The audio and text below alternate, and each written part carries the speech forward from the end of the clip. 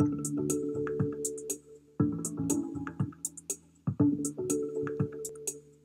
part 2 of this module is gene fusions. So this is sort of looking at how the rearrangements affect the transcriptome. A definition of a gene fusion is just a novel gene formed by the fusion of two distinct wild-type genes. So from a translocation or some other type of rearrangement event, we have two normally distinct genes that are brought together, and we have the formation of a gene that is a combination of the two. These we know are very relevant in clinical features of some cancers. I think the best example here is the BCR-ABL1 fusion. It's one of the first somatic events to be discovered. Originally, we discovered it in the genome using cytogenetics when the Philadelphia chromosome, the translocation that creates this gene fusion, was discovered. And now it's kind of this held up as this example of how targeted therapies can work, because we've created a small molecule that inhibits the BCR-ABL1 gene fusion product, and that drug is called imitative, and it's very effective for treating CML patients. Another aspect of these gene fusions is they can be used as prognostic markers, usually by looking at FISH results, similar cytogenetic results. So pathologists will look at these results to try and identify whether or not a patient has a cancer that's driven by one of these gene fusions. And then recent developments in RNA sequencing and genome sequencing have developed a lot of excitement of finding more of these events. So further evidence that gene fusions are clinically relevant. They're initiators of carcinogenesis, and we see that because they correlate with the cancer phenotype. If we treat a patient which harbors one of these gene fusions in their tumor, then if we successfully treat them, then that eradicates any products that are associated with gene fusion. Gene fusions produce neoplastic disorders when they're put into mouse models, and silencing fusion transcripts will reverse the tumorigenic process. There's several different classes of gene fusion. The first shown here is deregulation of a proto-oncogene. So we have a translocation that brings together the promoter region of one gene and the functional domains of another gene. And that means that now this new fusion gene, the expression of that fusion gene is driven by a promoter that is perhaps upregulated, as in this example where IGH now drives overexpression of MYC in Burkitt's lymphoma. We can have other forms of deregulation, such as a microRNA binding site that is swapped between two genes, making it difficult for the cell to use translational repression through this microRNA binding site to inhibit the expression of or a translation of a particular transcript. And that leads to an overabundance of the protein products of a particular gene. So it's not only the case that a gene fusion will just result in overexpression of the functional domains of the 3' gene. You can also have, in the BCR-ABL1 example, functional domains from both genes forming a new gene fusion with sort of a novel function within the cell. Another example of a class of gene fusions is just a disruption of a tumor suppressor gene. So in this case, really the fusion product, the transcript that we're seeing that is a fusion transcript, is evidence that there's somehow the wild-type genes are being disrupted. and this is just through the translocation that is interrupting the or translocating the gene, so it's no longer functional. And then, of course, this was published recently. There's an example where we have multiple mechanisms caused by just one reciprocal rearrangement, or actually inversion in this case. So there's an inversion. An inversion, if you remember from the previous part of the module, an inversion will create 2 breakpoints. So in that way, it can create 2 gene fusions. And for this particular example, it creates 2 gene fusions, one of which the result of that gene fusion is silencing of a tumor suppressor, and the result of the other gene fusion is this new fusion transcript that has some oncogenic function. In terms of discovering gene fusions, we've seen a massive increase in the number of gene fusions that have been discovered since the advent of RNA sequencing. This seems to be the platform that is used most commonly to identify these events. I think genome sequencing is also possible, but for reasons I'll show you in a subsequent slide, it's not always apparent what the gene fusion is that relates to a breakpoint you find in whole genome sequencing.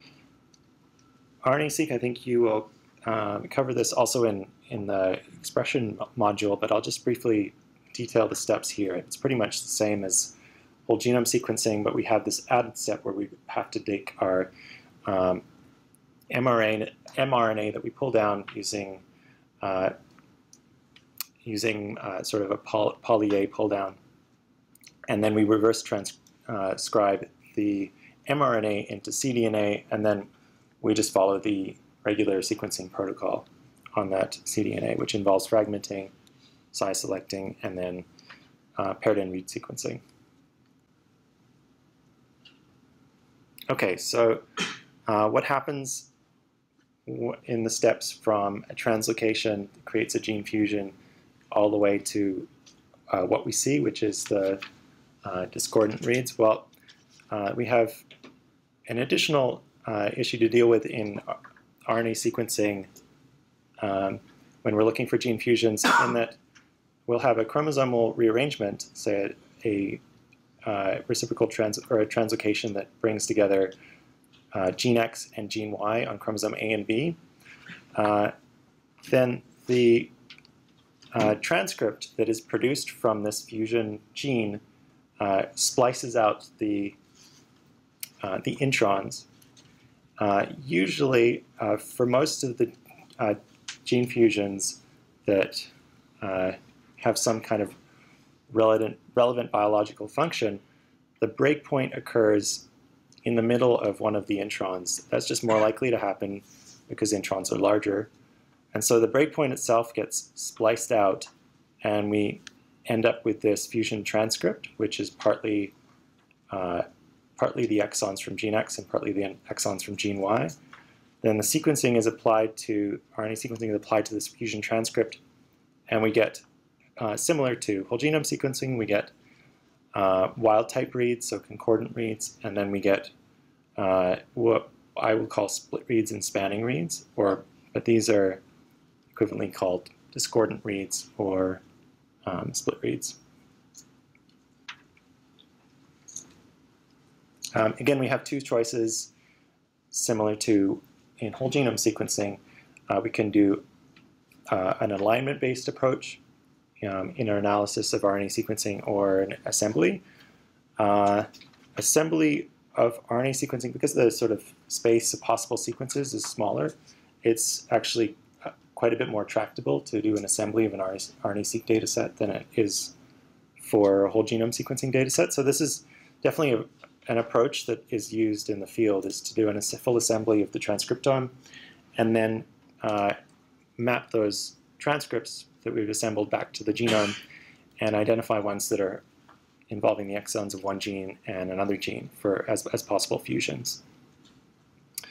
But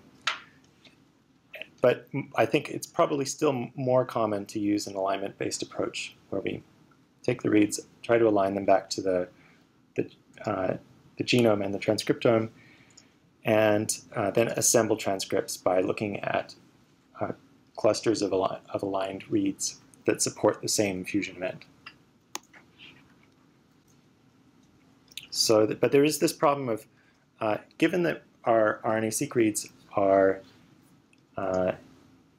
given that they undergo this, there's this process that the sequences undergo to get to the place where we're observing these read sequences of splicing. So it's no longer the case that we're just looking at reads that come directly from the genome. There's this extra process of splicing that complicates things. So the question is, what reference do we use?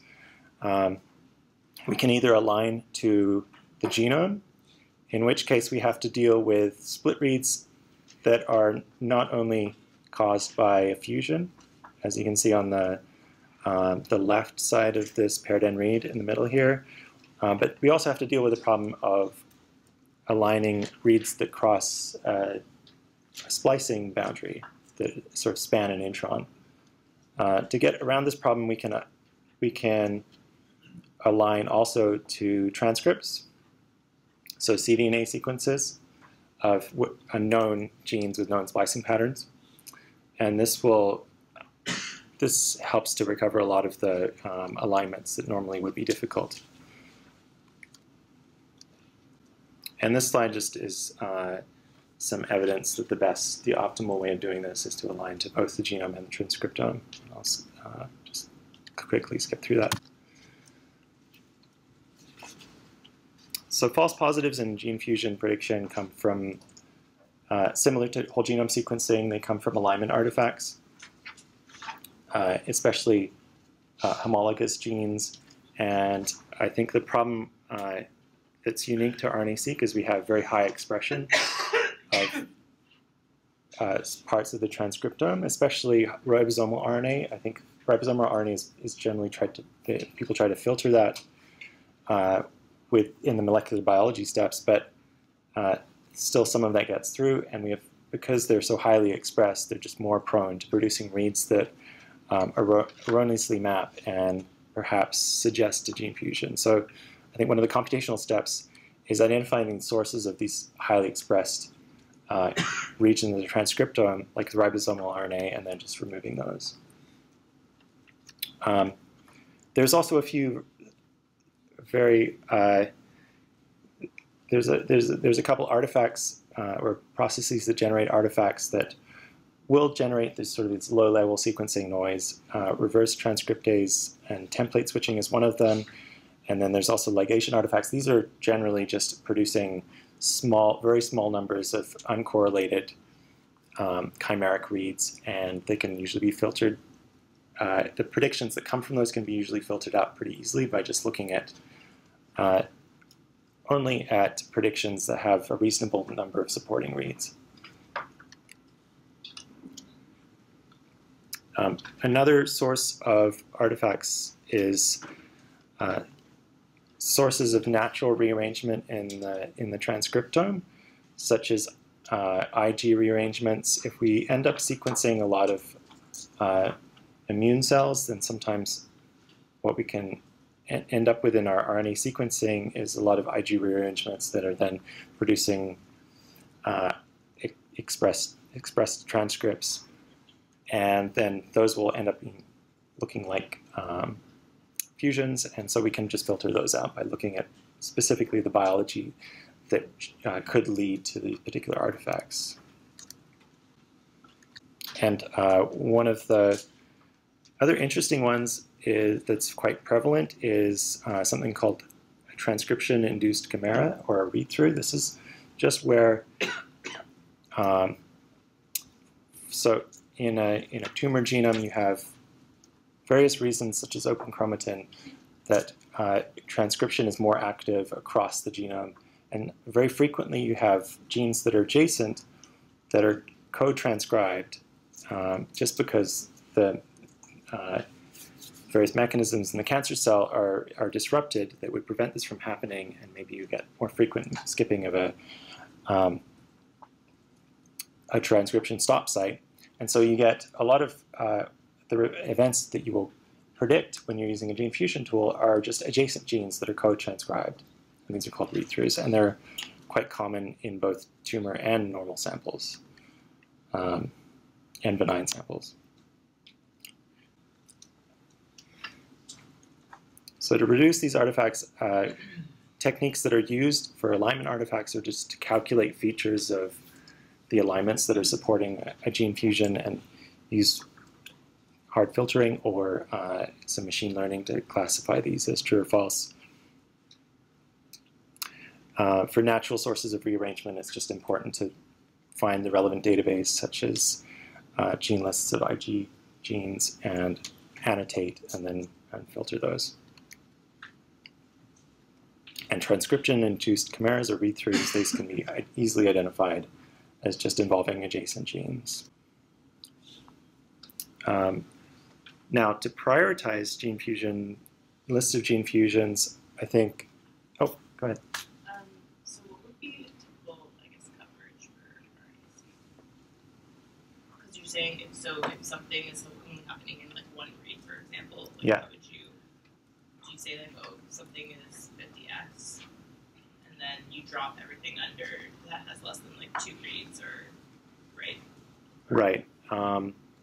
There's not really a coverage in RNA-seq because it's so dependent on expression. So there's other measures like reads per kilobat per mapped kilobase, RPKM. But then, okay, so the question is more for fusions, like what is an appropriate threshold for the number of reads that you would expect? Because if it's something that like you're trying to get rid of, like separate artifacts from something that's actual biology, right? So if something is just subclonal, yeah, it may only show up in one read, and then you don't actually know. Yeah, I mean, and it could have low expression but still somehow be relevant, or maybe it was historically relevant in that in that tumor. I think, I mean, I could give you sort of a ballpark number between 5 and 10 reads at least that you should have. That would remove then those types of artifacts that are the ligation artifacts and reverse transcriptase template switching. But like something that's real. Yep, that's true. Yeah. It's just a question. Sure. All right. To prioritize gene fusions, generally look at expression of the exons that are brought together by the predicted gene fusion. Look at if those are highly expressed. If the expression is interrupted, if we look at the expression across the wild type gene, that would imply that the wild type gene is less expressed compared to the fusion. We can look at recurrence across multiple samples. Recurrence can be looked at in terms of the pair of genes, and then also it's possible that one of those genes involved in the fused pair of genes is frequently fused to other genes, and that can be an indicator that that's a relevant fusion in the samples that we're looking at. And then, of course, we can look at any corroborating rearrangements that we identify in the genome if we have matched whole genome sequencing. We can look at gene function, such as whether or not from, say, cosmic, the gene is implicated in cancer. Kinases are frequently involved in gene fusions, and the ones that usually are in the 3' position. And also, of course, if one of them is already a drug target.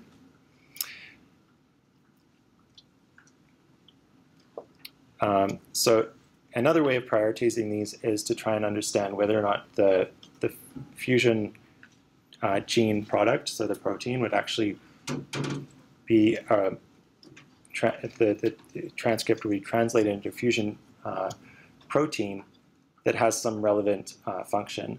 And the way in which this is assessed is by looking at whether or not the codons of the 3' gene would successfully be translated.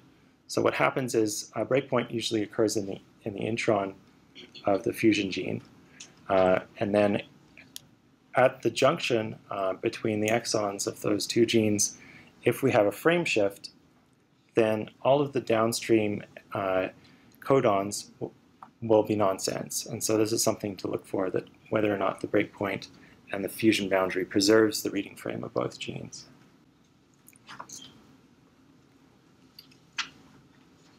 I'm just going to grab some water.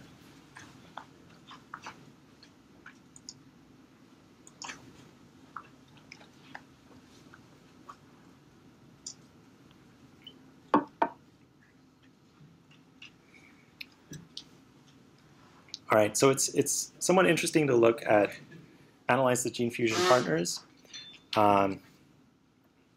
So if you're looking at a novel gene fusion, to analyze what the partner's general function is, and then look at the gene fusions that we've discovered so far in the literature, how your maybe gene fusion that you're assessing for its function relates to those known fused partners. And tyrosine kinases are frequently involved in fusions. Again, usually at the 3' of the partner, because it's upregulation of some tyrosine kinase to change how the signals are propagated through the cell, and how perhaps the regulation of different cell processes are disrupted. Transcription factors, again, are also frequently involved in gene fusions, and then oncogenes are frequently upregulated by something called a promoter exchange.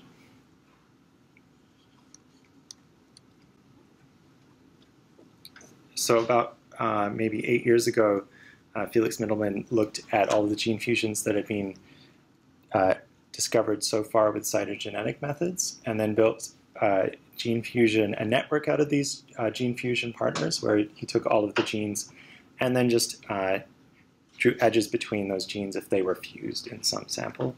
And from this analysis, they ended up with 3 larger clusters. And within those clusters, it was predominantly there was isolated or singleton genes that were connected just to one other gene. And then there was a smaller number of genes that were very promiscuous, so they would fuse to multiple partners in multiple different samples. And so there's the possible reasons for this are that they were using targeted approaches, and so that would sort of there's, say, if you have for the MLL gene, you have race assays or fish probes for which you're looking for everything that's connected to that particular gene. That's going to bias you to looking at only identifying partners of MLL. And so that was one theory for why it was so connected in that way. Now that we have discovered many, many more gene fusions, we find that the fusion network, especially in cancers such as ovarian cancer, is much more sort of diffuse and less connected. It's more the case that we have just isolated pairs of gene fusions. And then, of course, the question is what function, if any, do these have? I think so the main result of these recent gene fusion, sort of pan-cancer gene fusion studies, is that we have many more predictions, but now we realize that these events are frequent, and we have to do we need a lot more work to understand which of them are just passengers of genome instability. So would it be the same sort of ratio as we see for, let's say, point mutations of very small fraction of drivers versus mostly more passengers? What's the thought? I think it would probably be a higher ratio than that, because the fusions that we're talking about are there's a number of things that have to happen before they're classified as a fusion. So it has to have a breakpoint. More evolutionary advantages to exist. Yeah, it's more restricted than just, say, all of the breakpoints that involve genes, because then they have to bring back the proteins together in a way that makes it so that it's not, the downstream protein is not nonsense, et cetera, et cetera. So, but it's still a large fraction of them have got to be passengers.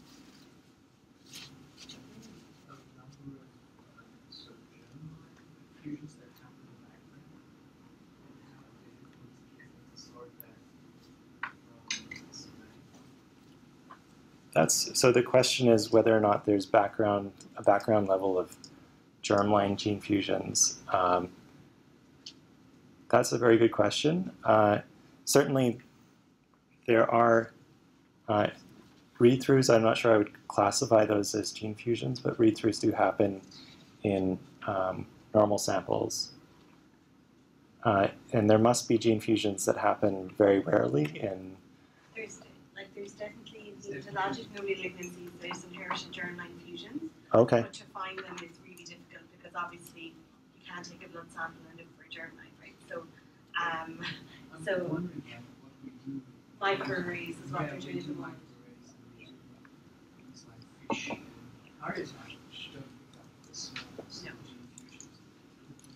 So you're saying that you can't just sequence the blood and then compare to the reference of like a healthy person? If you talk about hereditary hematological malignancies, yeah. So classic example is leukemia. If you take a blood sample from the leukemia patient, you don't have normal in there, right?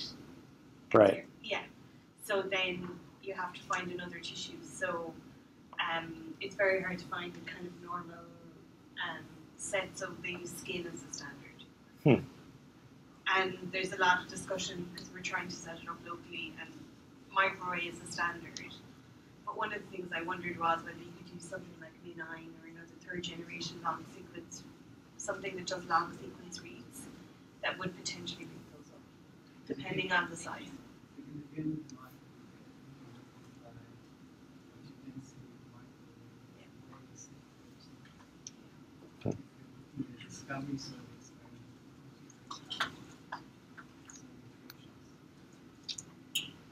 Sorry, I missed that.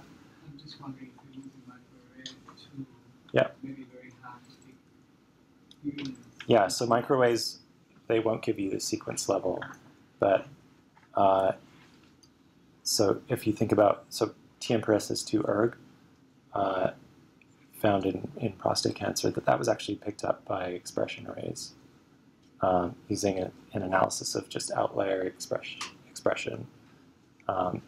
And then, of course, they went and validated the sequence, but you can still, yeah, I guess you would, nowadays, though, you would just use RNA sequencing because you get expression and then you get nucleotide level information.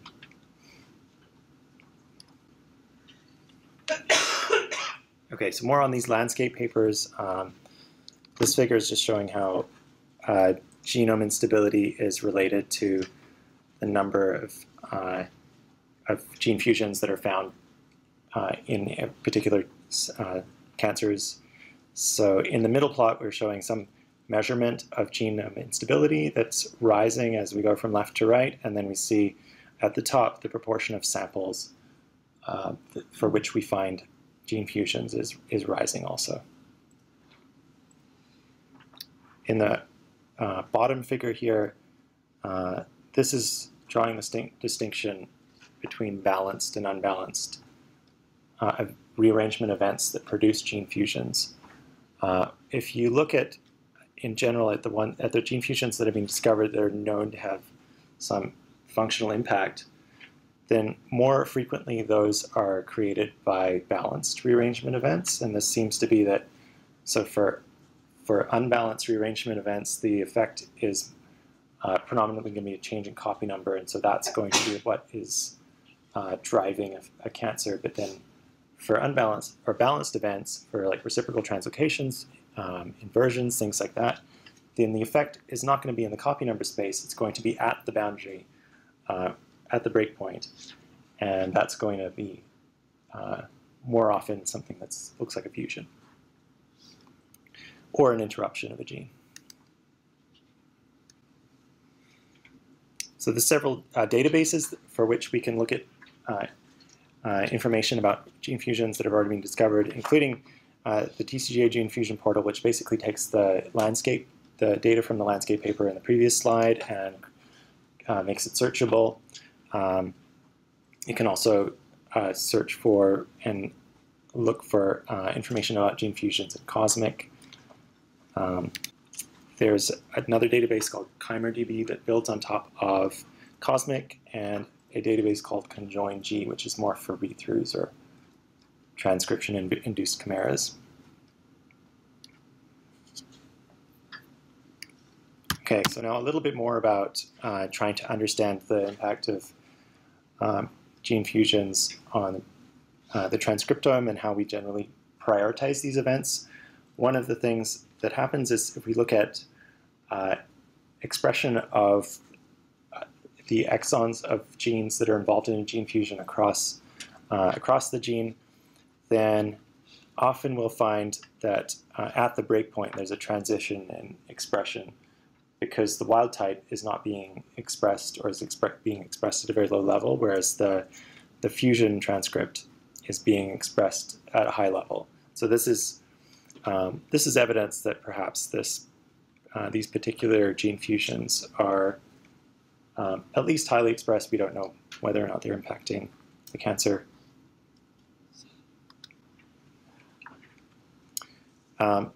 We can have groups of gene fusions that are similar just in the 3' gene that is say upregulated or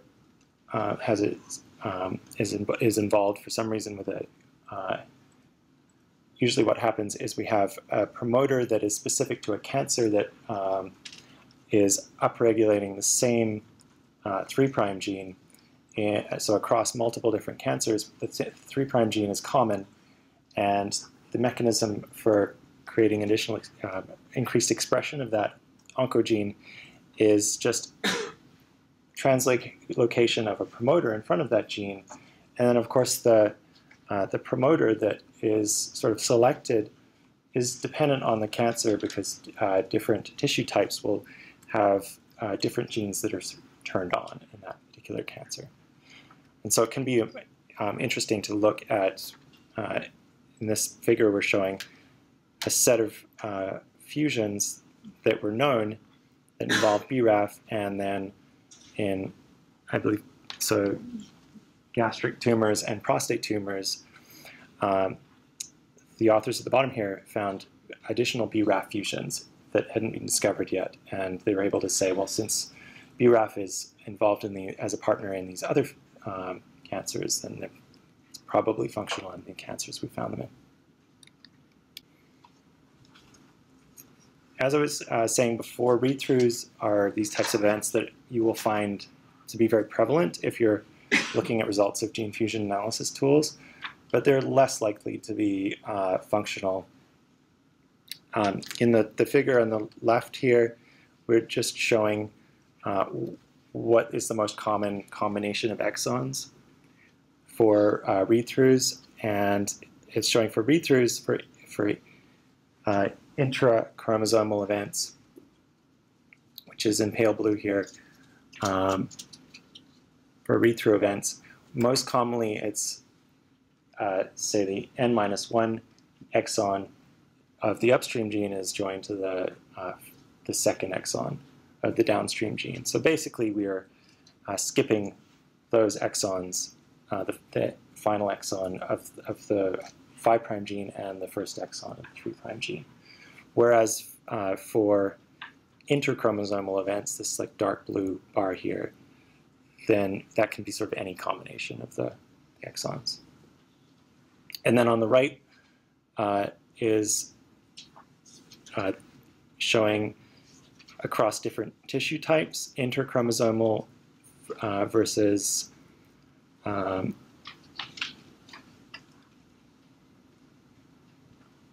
so we're showing the prevalence on the far right. We're showing the prevalence of particular interchromosomal fusion events, and then at the bottom here, read-through events.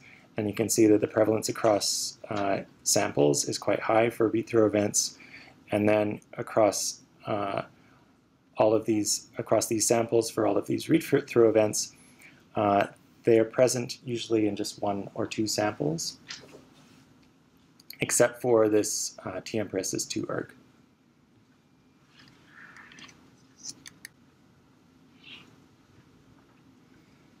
I mentioned this briefly, but to understand whether or not the function of the 3' gene is preserved after a fusion, we have to look at how the resulting fusion transcript would be translated correctly or incorrectly.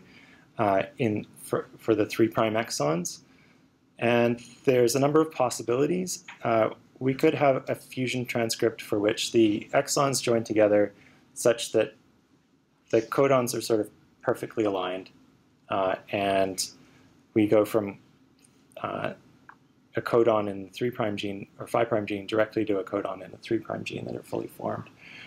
This is about 1 in 9 chance by random, at random. Also possible is that we have the exons are brought together such that just the exon right at the fusion boundary is nonsense, but then we continue on with the exons of the 3' gene as being properly formed. So everything is aligned except for this middle codon. And then 2 out of 3 times we have this possibility where the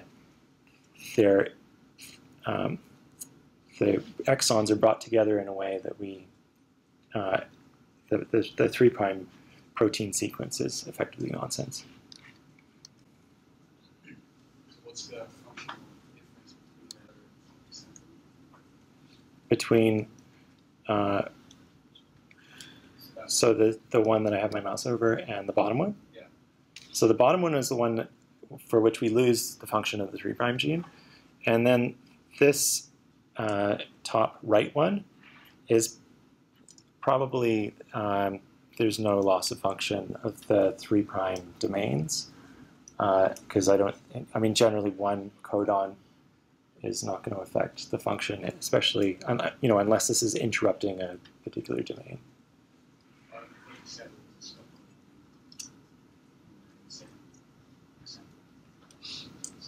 In this example? Yeah. Yeah, no, it's just a nonsense codon. Yeah. Sorry, it is a nonsense. Or I should make sense. Okay. Yeah, sorry about that. Yeah.